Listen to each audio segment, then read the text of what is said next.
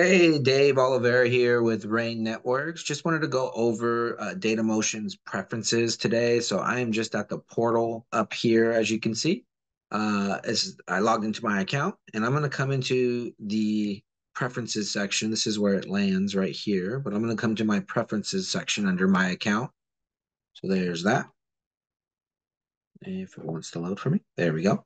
And most people, I'll just go over some highlighted ones, what people usually do. They'll usually put the email receipts on or off, and this is telling you if you want to get a receipt when your messages are opened.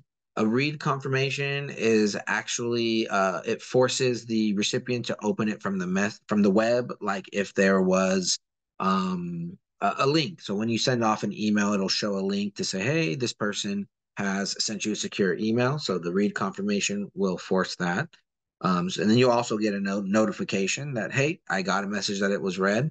Message expiration is another one here that you want. Most people do 3 months to 6 months. Just note that you do have a data storage limit. I think it's 500 megabytes by default. And if you keep things for a long time, I've seen about after 8 months to a year, if you're doing a lot of attachments, DataMotion might say, hey, you're running out of space. So just something to keep in mind about your message expiration. What else is good in here? Your time zone's probably good. And then the other highlight that we can do in here is if you want to go to classic or the new version. I was on the new version. Here's the classic version. And here's that disk space I was mentioning. So if you have a lot of attachments and you have a lot of retention time on there, you could see this get used up pretty quick, right?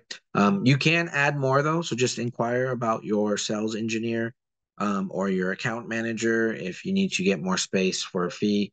But generally, people are good with the 500 megs and they just clean it up after 30 days or so.